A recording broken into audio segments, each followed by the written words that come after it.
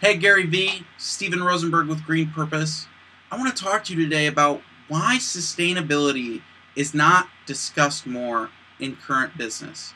It makes absolutely no sense to me whatsoever how an industry that has been operating the same exact way for the last 40 to 50 years of just putting things in a landfill makes sense to continue doing so. My whole mission in life and what I have dedicated my entire career to is building a brand and a company to change the way people look at sustainability, environmental concerns, and make it applicable for real businesses to not only use to do the right thing, but to turn a profit in doing so. You want to talk about practitioner shit? Let's talk about it.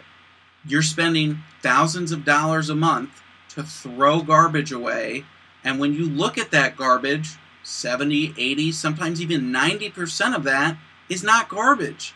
It can be recycled, reused, repurposed. There's a million opportunities for that material, but because it's been done that way, for the same way for the last 40 or 50 years, it seems like we just want to keep brushing it under the rug, and that is not sustainable. You are such a forward-thinking person, and I want to know why this is not being discussed more for someone that is so far ahead of everybody else in your industry. This should be something that is not only discussed more often, but is definitely incorporated within VaynerMedia as you continue to grow as a company. I want to be a part of that.